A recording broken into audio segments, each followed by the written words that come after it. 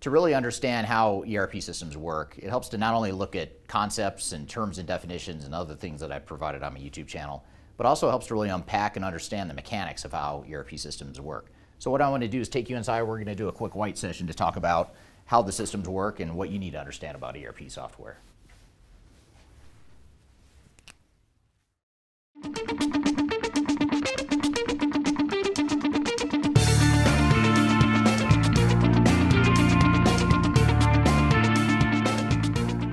Kimberly, I'm the CEO of Third Stage Consulting. We're an independent consulting firm that helps clients throughout the world reach their third stage of digital transformation success.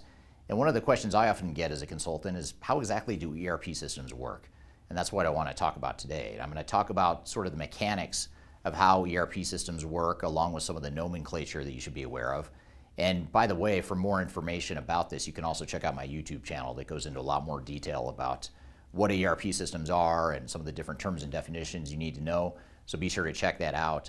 And I also wanted to invite you to download a white paper from our website that's called Lessons from 1000 ERP Implementations. And it's a guide to best practices and tips and lessons learned for ERP implementations, and it'll help you understand how ERP systems work and how implementations work as well. So what I want to do today, though, is talk about the mechanics of ERP systems and how they work more from a mechanical perspective, and that's what we'll talk about.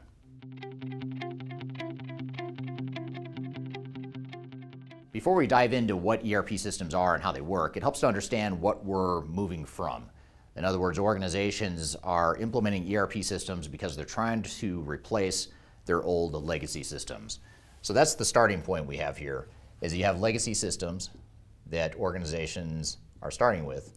And these legacy systems might be anything from an old ERP system. It could be a system that was deployed 10 or 20 years ago, maybe even longer. Oftentimes organizations are still using mainframes, believe it or not. If you don't know what a mainframe is, it's something that was used mainly in the 60s and 70s.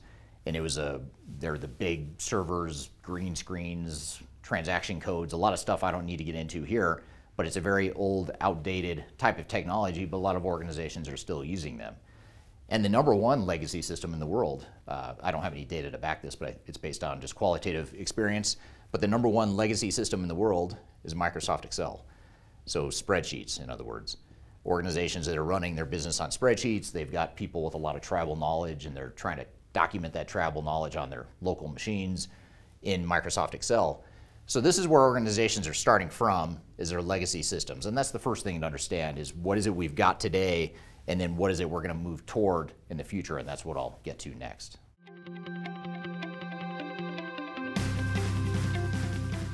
Now let's shift gears and talk about what ERP systems really are. And the first thing I want to talk about are modules. When you think about an ERP system, which is what we're moving to here, we're moving from legacy over here to ERP systems, we're going to have a number of modules. And modules are essentially a functional area or a specific business process that can be handled by the ERP system. But it's not just one big massive system, it's a set of modules, almost like a puzzle. You're putting together pieces of a puzzle, and each module handles their own part of the business. So for example, a lot of ERP systems might have a finance module.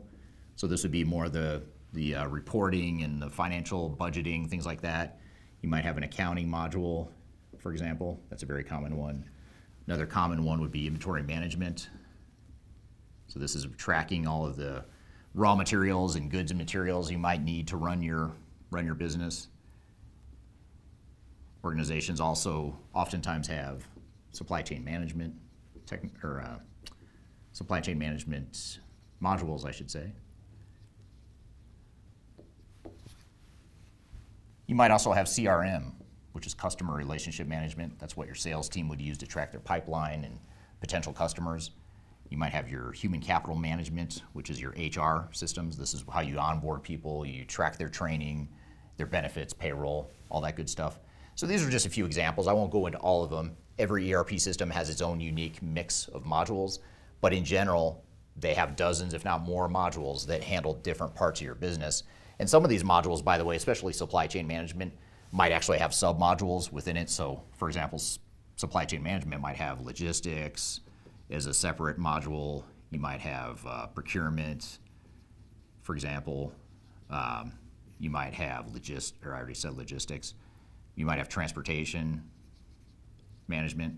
So those are just a few examples of submodules, and that's true for all of these. Finance might have accounting might have AR and AP. Finance might have budgeting, reporting, etc.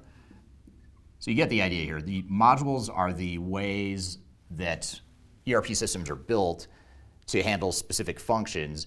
And in the past, or in some cases, there are systems out there that only focus on one or more of these modules. But ERP systems, one of the benefits of ERP systems is that they can do all these things within one single system, but still broken out into individual modules. And the key to understanding how these modules all tie together is end-to-end business processes. So you're going to have end-to-end processes that start with the individual transactions within each of these modules, but ultimately you need to tie it all together and provide those end-to-end processes throughout the entire organization, which is part of the value that ERP systems provide.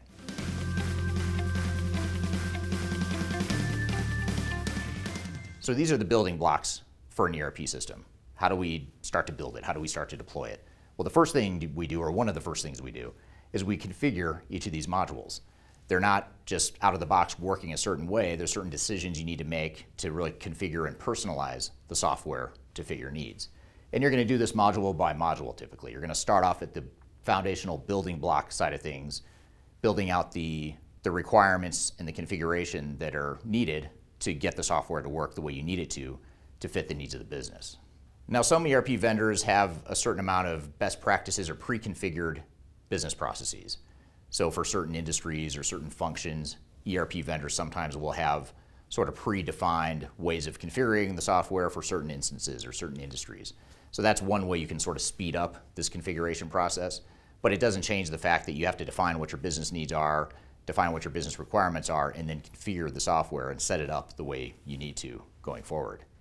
Now, if for some reason you find that the configuration for any one of these modules is not enough, it doesn't give you the option you need to run your business the way you want to, then your next option is going to be customization.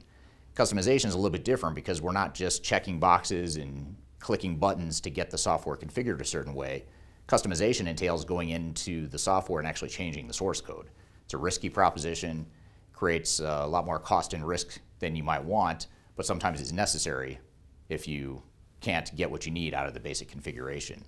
The other option is if you find that any one of these modules don't give you what you need within the core ERP system, you might go out there and find another third-party technology to bolt onto or integrate to your ERP system.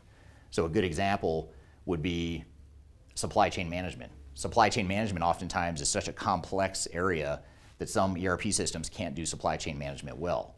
You also see it fairly commonly with CRM as well. There's a lot of best-of-breed providers out there, like Salesforce is the biggest one, Salesforce CRM, which provides really robust, deep CRM capabilities, but it's a standalone system, so you lose the benefit of having a single set of modules that are all tied together. You can still do it, but it's just a different way of approaching any deficiencies that the ERP system might have within these modules.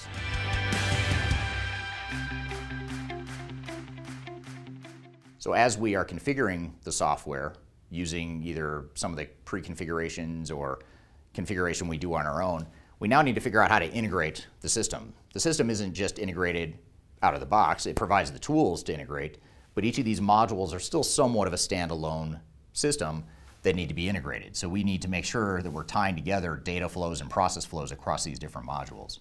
For example, if we buy some inventory, we need that data, the fact that we just bought some inventory, we need it to tie back to finance and accounting.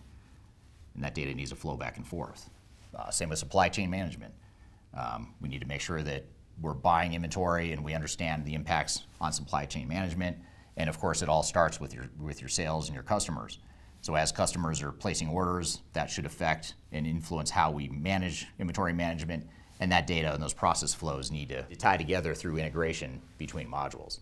Now, if you have a third-party standalone system that you're going to bolt on, let's just call it third-party system down here because I'm creative like that.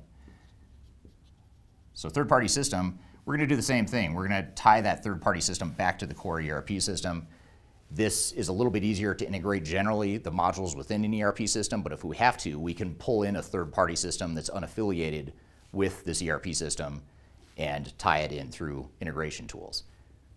Now we have to be careful though, because every time we do this, we're diluting the value of a single ERP system, a single platform that we can use. Might be necessary, maybe you're selective about it, but you don't want to get overly excited about doing too much of this, because then you start to wonder, why do you even have a core ERP system if you're going to bolt on a bunch of different systems on top of that? So you can do it, but you just want to make sure you understand some of those trade-offs.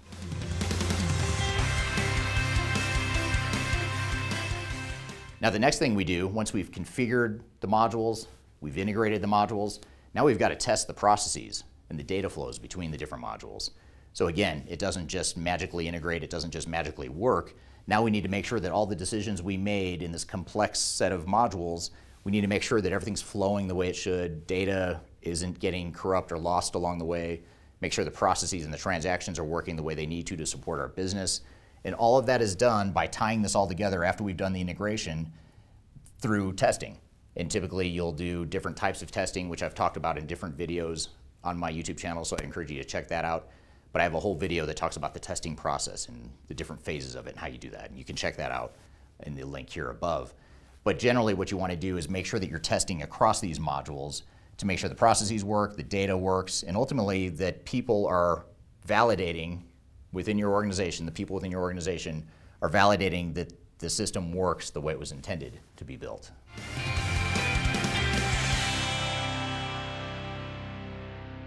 So once we've done a few iterations of that testing process, now we've got to make sure that we get all this data over here. We need to move it all over to the new ERP system. So over the years, we've accumulated and presumably hoarded a bunch of data. We've got our old ERP systems that have been tracking data for decades, or however long you've had the system. Maybe your mainframes have been around for even longer. You've been using Excel spreadsheets all over the place. You've got different employees that are tracking different sets of data. So we need to make sure that we figure out how we're going to consolidate all this data, capture it all, clean it, and then ultimately map this data to the new technology. And when I say map, that's a little bit different than migration. So first is to map the data.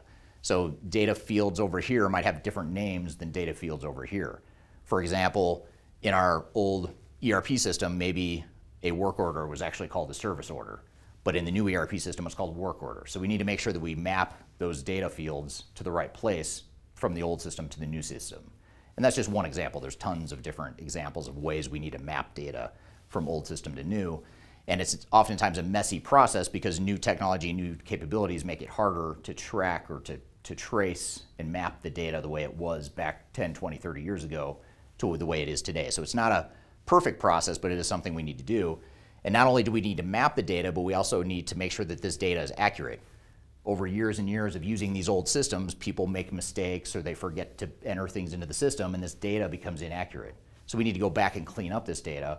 And then once we've done that, then we can migrate all that data over here and then we can complete the testing process with data in the new system, and then ultimately we can go live with that data. Now organizations typically don't bring all of their data over. They tend to be forced into some trade-offs and prioritization decisions around what data they actually need to bring over versus what they can leave behind. So that data migration process is very important, and it's actually an area that's oftentimes overlooked or underestimated in a digital transformation or ERP implementation. So you want to make sure you spend lots of time on that. So I hope this has given you a fundamental understanding of how ERP systems work, what you can do to understand these different nuances of ERP deployments. And for more information and more guidance and best practices, I encourage you to download our Lessons from 1,000 ERP Implementations ebook. I've included a link to that below. It'll give you some tips and best practices and lessons from years and years of deploying ERP systems, and it'll further help your understanding of what ERP systems are and how implementations typically work or how they should work. So I encourage you to download that via the link below. I've also included a number of other links and resources in the description field below, so be sure to check that out as well. So I hope you found this information useful and hope you have a great day.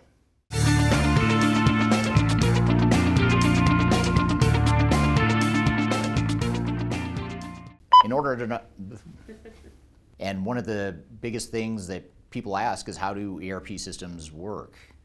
Let me start over. I didn't like any of that. Okay. And then what next? I'm not going to move, just to make an easy transition. And that data and those process flows need to